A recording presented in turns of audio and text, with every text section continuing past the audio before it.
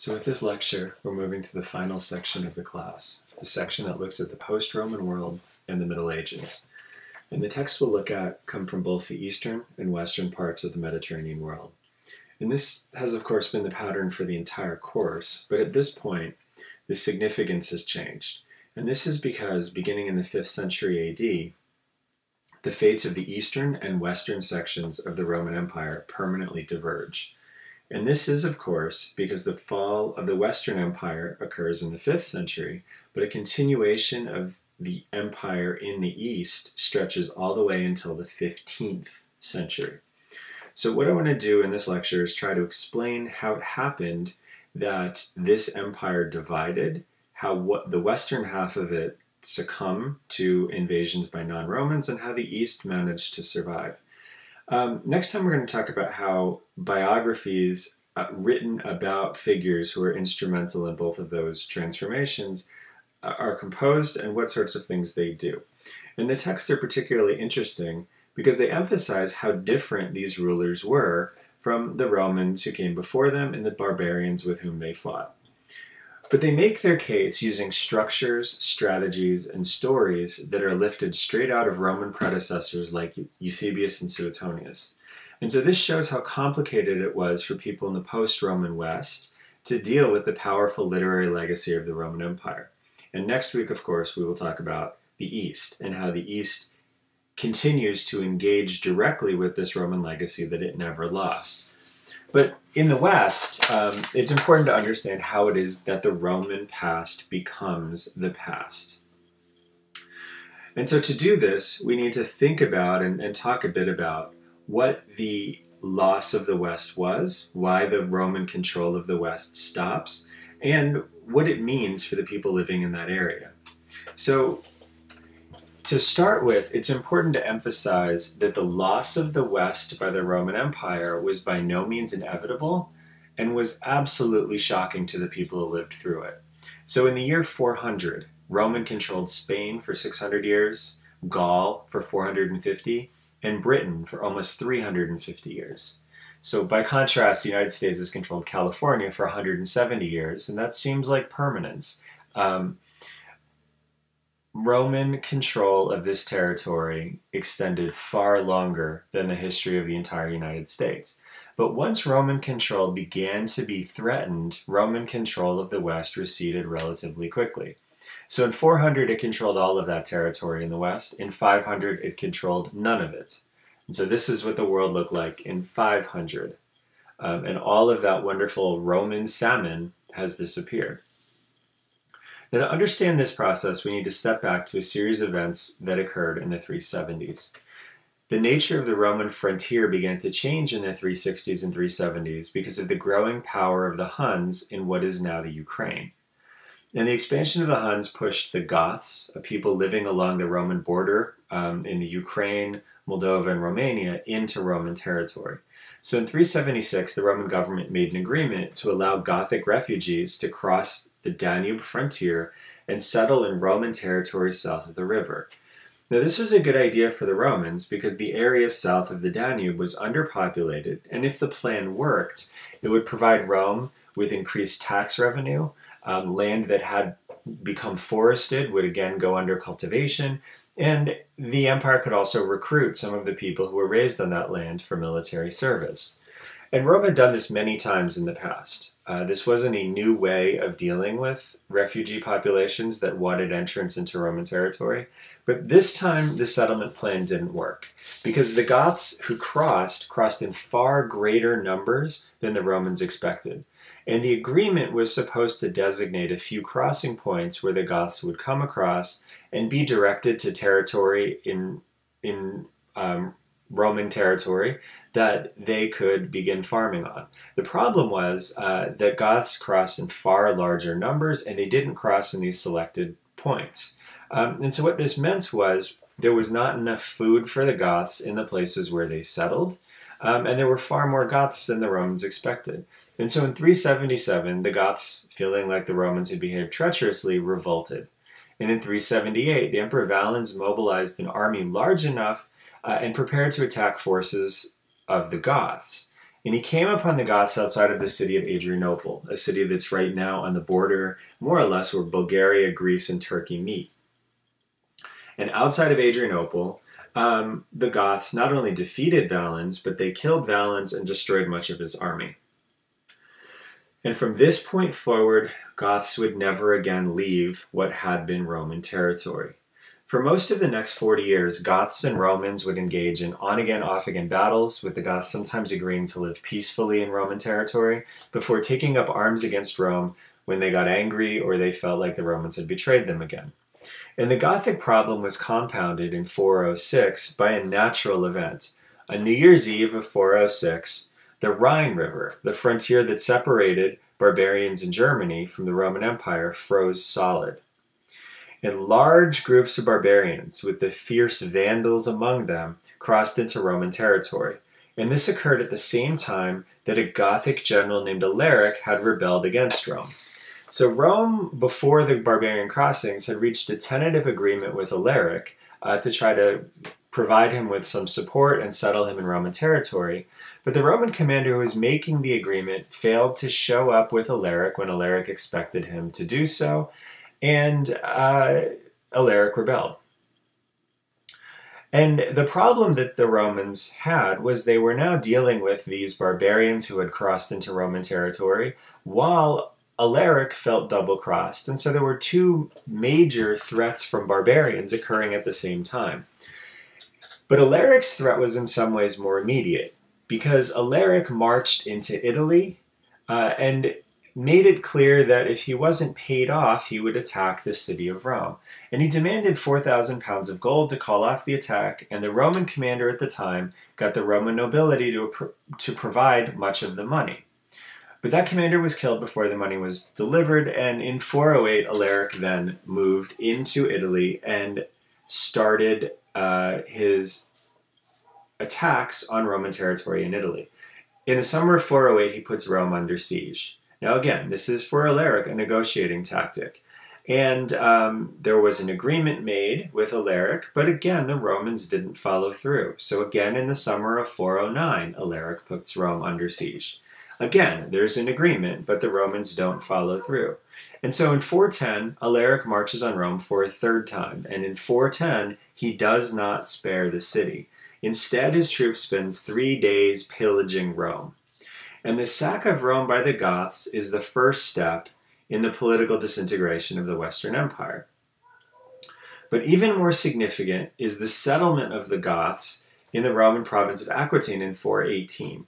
The Goths are allowed to occupy this Roman province, be governed by their own rulers, and live under their own laws. And in return, they're supposed to provide military service to the Romans and attack the Vandals in Spain. Now, the Vandals, following the attacks of Goths against them in Spain, cross into North Africa, fleeing the Goths. And so the Goths get their independence, but the Vandals are not destroyed. And instead, when they get into North Africa, they begin taking Roman territory in North Africa. So for most of the 420s and early 430s, they moved through Roman territory in North Africa, capturing more and more territory, until in 439 they capture the capital of the province, the city of Carthage, and they have now created an independent North African state.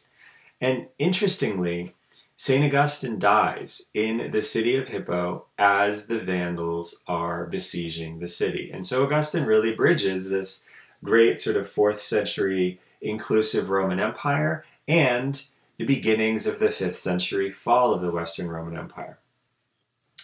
But the Vandal settlement in North Africa is recognized by the Roman government in 442 as an independent state. And so unlike the Goths in Aquitaine, the Vandals don't even have to serve as independent Roman allies. They are completely independent. And this sets a new and alarming precedent. But the final straw in the Roman West came in Italy. Now, Roman authority held on in Italy. It was largely helped by its proximity to the east and the fact that Italy was a wealthy and urban province, and so there was enough resources for it to defend itself.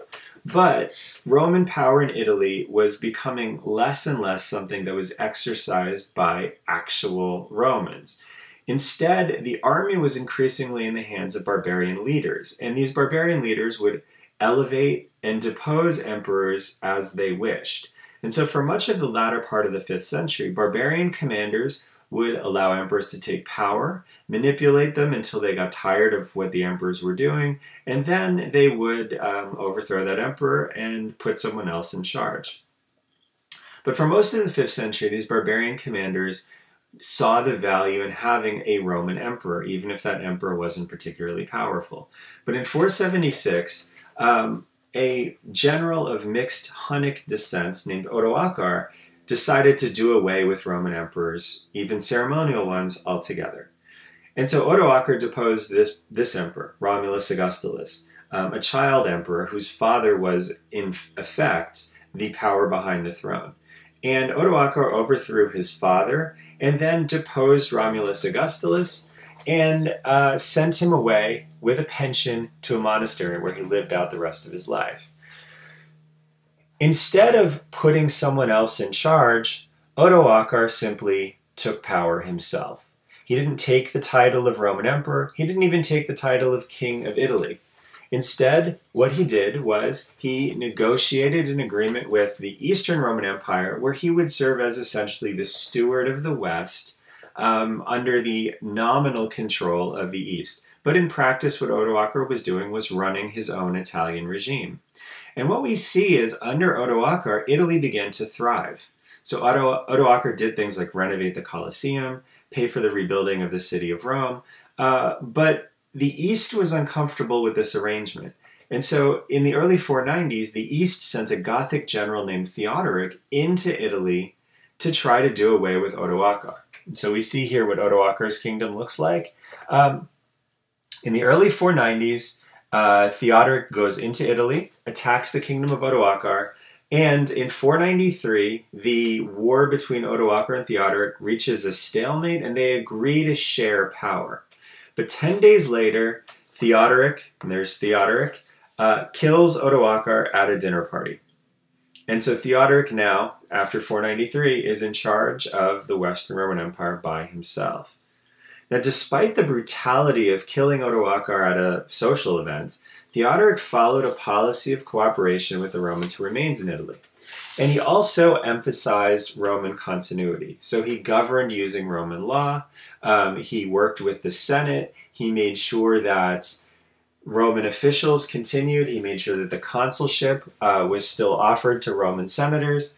And in 500, he visits Rome. He appears before the people as Roman emperors had done, and he addresses them in Latin to great acclaim. Now, Theodoric and his Goths clearly controlled matters, but for most of his reign, Theodoric worked quite closely with the Roman aristocracy. And so in light of this situation in the West, it's interesting to think about why is it that the East survived when the Western Roman Empire was so severely affected by these barbarian attacks. And part of the answer is the East had a number of advantages over the West. It was richer, and so it had more money to pay barbarians off, and it could also shift problematic barbarians to the West by paying them to go in that direction. But the East also had some other natural advantages. One advantage was the great strength of the fortifications of its capital.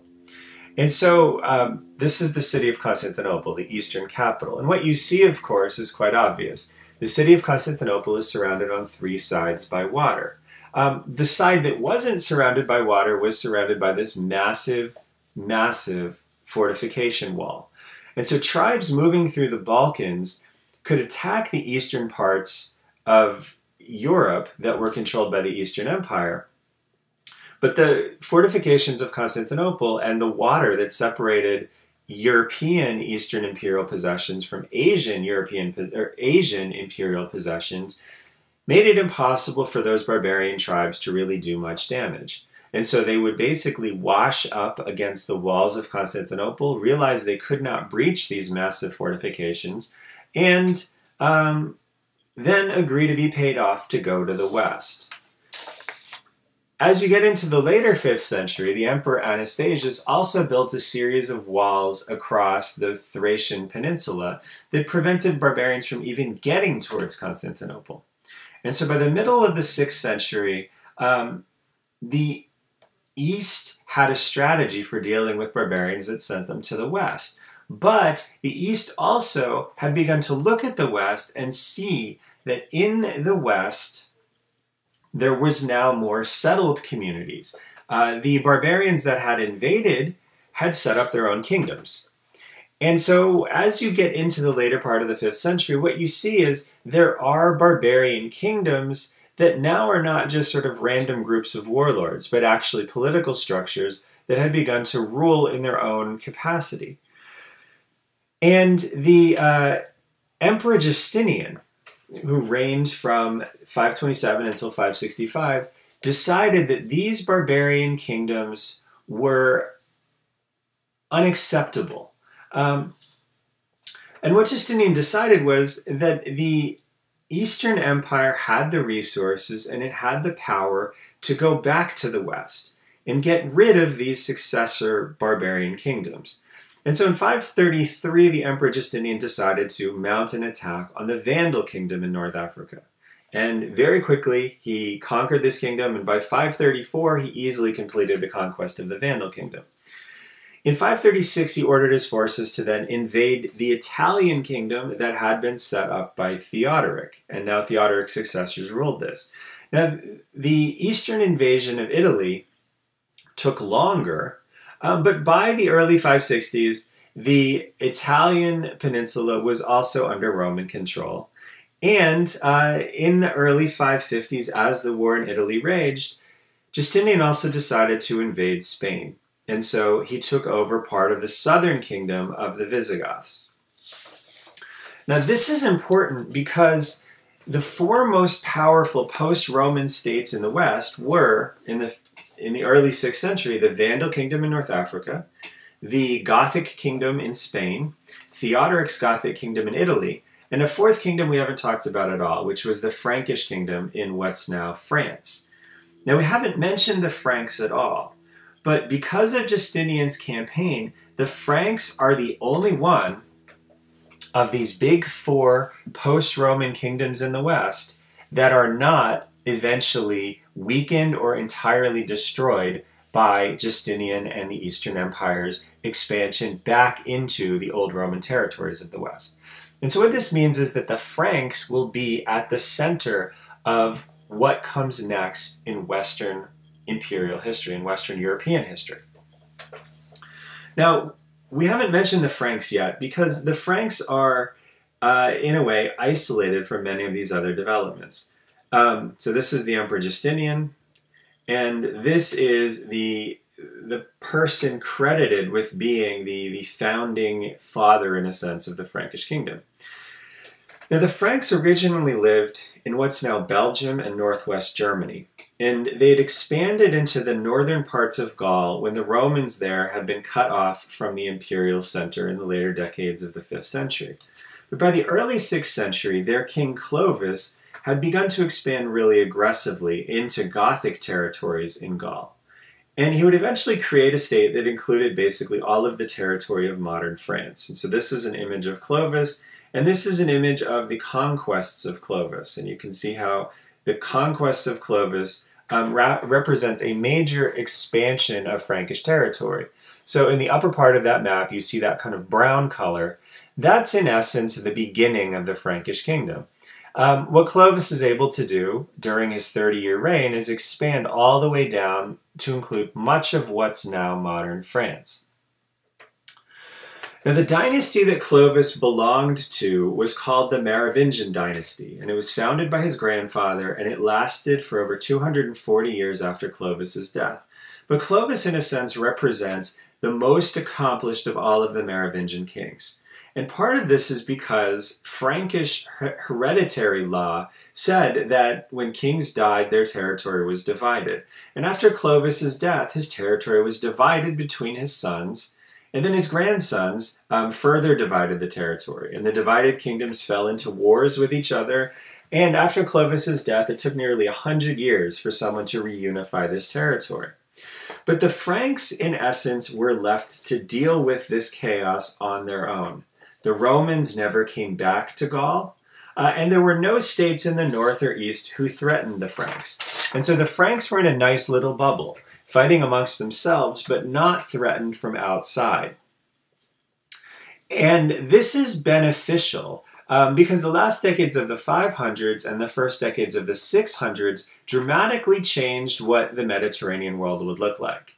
The Eastern Roman Empire under Justinian had managed to fight effectively in the West only when it had peaceful relationships with the Persian Empire to its east.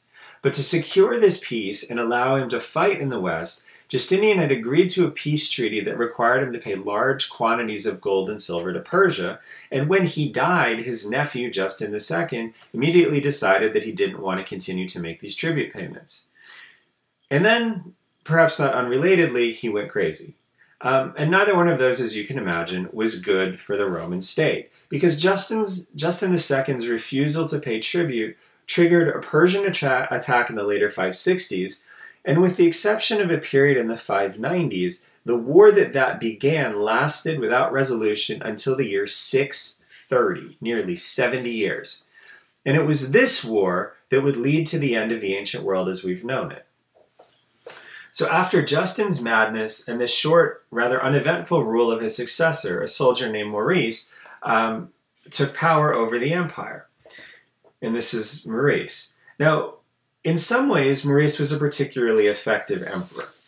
His goal as emperor was to stabilize the northern frontier, come to favorable terms with Persia, and then basically try to reestablish some sort of successful way of running the empire following the madness of Justin II.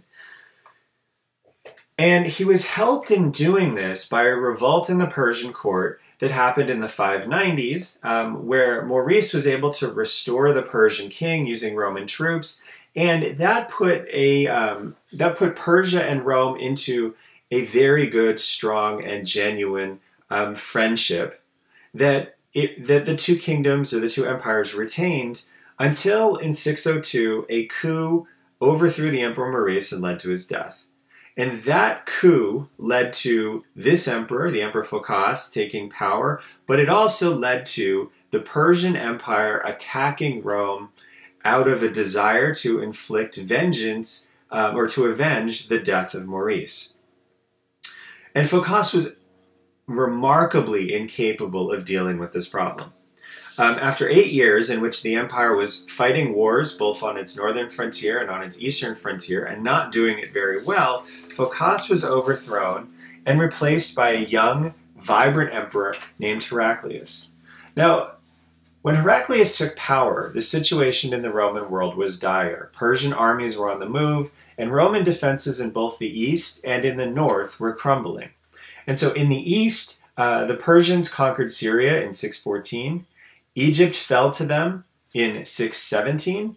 By 620, the Roman Empire effectively controlled only North Africa, a few parts of Italy, and the territory around Constantinople and a few coastal cities in Greece and Croatia.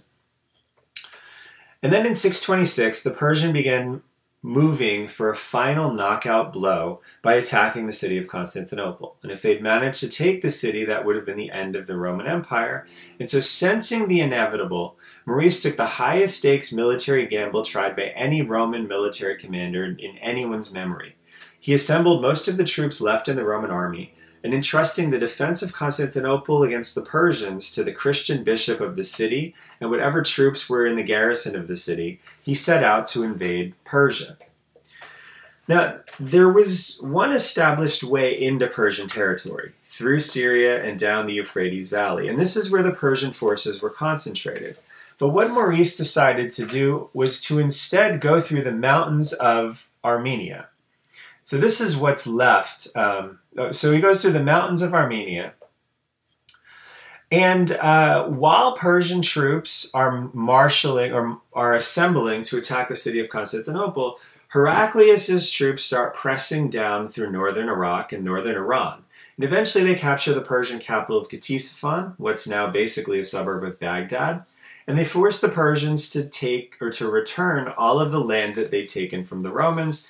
And they inflict a really severe peace treaty on the Persians, so severe, in fact, that the Persian regime becomes completely destabilized.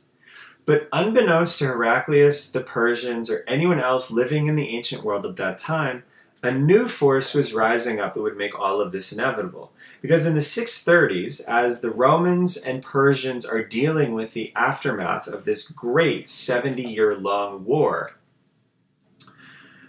a group of people in Arabia have organized the new religion. They were Muslims, inspired by the teachings of the Prophet Muhammad, and Arab armies, Arab Muslim armies, in the early 630s begin attacks along both their frontier, the desert frontier of the Roman Empire, and the desert frontier of the Persian Empire.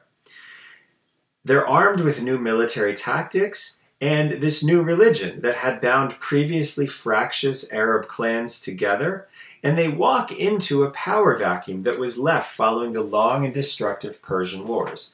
Both states had exhausted each other financially and militarily, and the Arabs, by contrast, are unified and energized. And so they sweep in quickly, and by the end of the 630s, they had conquered all of the Persian Empire. By 636, they had taken Rome and Syria, and by 642, they had taken Egypt from the Romans. And the Arabs would keep pushing through Roman territory for the rest of the 7th century, finally wiping away Roman control of North Africa by the year 700. And then in 711, they cross into Spain and overwhelm the Visigothic kingdom there. And at this point, the Arabs had become the largest empire the world had ever known, larger than the Persian Empire, larger even than the empire of Alexander the Great. And their attacks on the Romans were relentless. In 717, they even put Constantinople under siege for an entire year. The Romans really didn't recover their bearings until the early 730s, and they're not able to actually mount any serious counter-invasions against Arab forces until the 740s. So next week, we'll talk about what happens to the Romans once they recover their bearings. And once they recover their bearings, they begin to do pretty well. The Arabs are never able to extinguish the Romans. But the Romans become a regional power now, not an international superpower.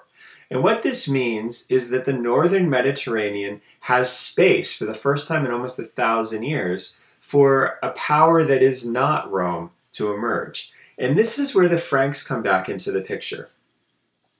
Under the successors of Clovis, the Franks had been a pretty big chaotic mess. They'd fought with each other, and over time the power of the dynasty of Clovis had been reduced. So by the end of the 7th century, the kings were mainly ceremonial figures. The real power in the state was held by people called the mayors of the palace. And so these are kind of like the stewards of Gondor in The Lord of the Rings. They're officially delegated power by the kings. But royal power had become so weak that the mayors effectively run everything. And by 687, the mayors had basically taken over official power for themselves. And so they created a system where there's a ceremonial king in charge of all Frankish territory, but the actual control of the territory was divided among the mayors. And so this was a strategy for kind of reunifying the Frankish domains so that they could again work effectively as some sort of a central power. And this is important because the most powerful of these mayors of the palace was a man named Charles Martel. And he became involved in an event that would make the Frankish kingdom a European superpower. So in 732, an Arab Muslim army crossed from Spain into Frankish territory. Now this is a force that, of course, grew out of and was able to do this because of the Arab conquest of the Visigothic kingdom of Spain, the elimination of the last of the other post-Roman kingdoms in Europe after the destruction of the Vandal kingdom and the Italian kingdom of Theodoric. And in 732, when this Arab Muslim army crosses into Frankish territory, its goal really is to see whether they could, to see what the Franks were made of, and to see whether the Franks might fold in the face of an Arab attack in the same way that the Visigoths had. But Charles Martel meets these forces outside of the city of Tours. He beats them in a battle outside of the city of Tours, and then he pushes them back below the Pyrenees. Now, the Arab forces don't really come back. They were already overextended at this point. But the Franks had done something that the Visigoths And the Romans could not. They had defeated the Arabs. They had pushed them out of their territory. And this was completely different. This was an assertion of Frankish power that meant something. It meant something very significant because it placed the Franks in a very positive comparison with what the Romans and other Christian kingdoms in Europe had been able to do.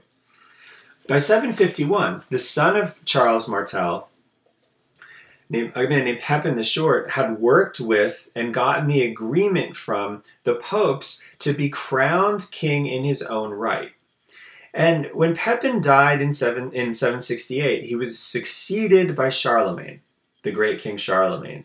And Charlemagne's brother Carloman got control of some Frankish territory as well. But Carloman died in 771, apparently of natural causes, just before a civil war with Charlemagne was going to break out. And in 771, Charlemagne took over as the dominant force over all Frankish territory.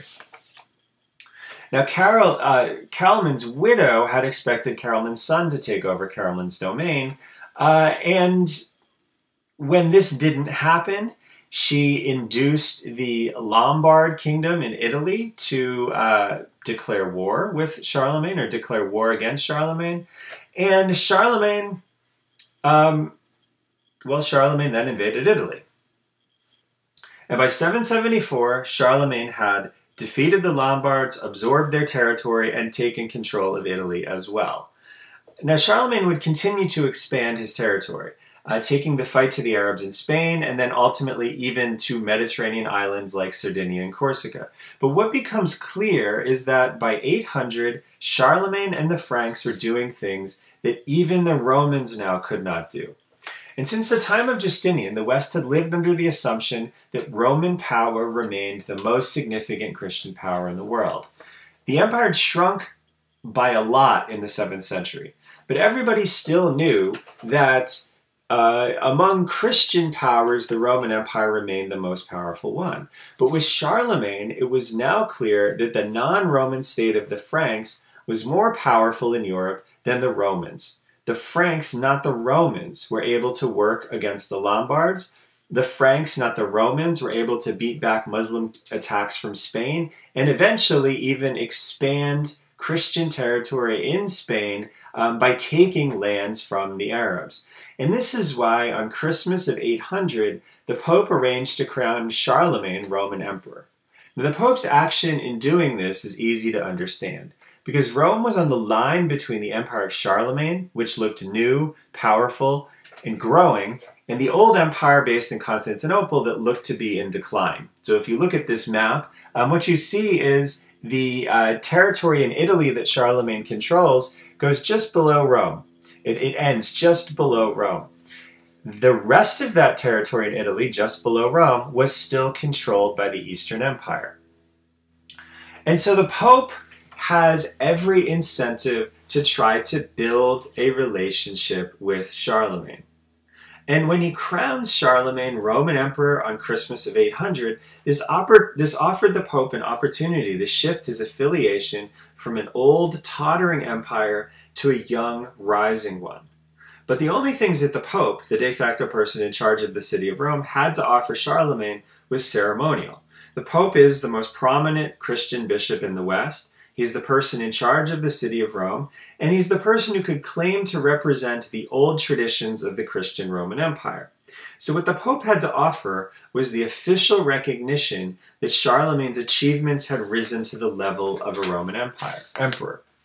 And this might not seem like much, but to Franks and other people living in the post-Roman world, this recognition was huge. Because for 400 years, since Gaul had fallen out of Roman control, the idea remained that Rome was the most important civilizing force in the world. People remembered Rome. They remembered what it did. They remembered what it meant. They could walk through buildings that the Romans had constructed that no one in their world could match. They could look at roads and networks and infrastructure and bridges and all sorts of things the Romans had built that they could not build themselves. The Romans were, in a sense, a ghost of a wonderful, glorious past that had been lost. And when the Pope crowned Charlemagne Roman emperor in Rome, it was the first time that one of these barbarian kings had fully and completely achieved a kind of parity with the Roman past. And so the desire to have a Frankish Christian king recognized in Roman terms is a fundamental part of the portraits of Clovis and Charlemagne that you read for this week. So in our next class, what we'll do is talk about how Einhard and Gregory of Tours draw upon the Roman biographical models that they inherited to make the case to their audience that Clovis and Charlemagne can be understood in some fashion using these Roman models of kingship and power. And what we'll see is a very deliberate attempt to use Roman literary models to explain the actions, achievements, and significances of Frankish kings, and then position them as influential figures in recognizable ways that gives them a kind of Roman veneer that's necessary to make them truly respectable in any kind of comparison with the existing power that continues in Constantinople and continues to legitimately claim that Roman legacy.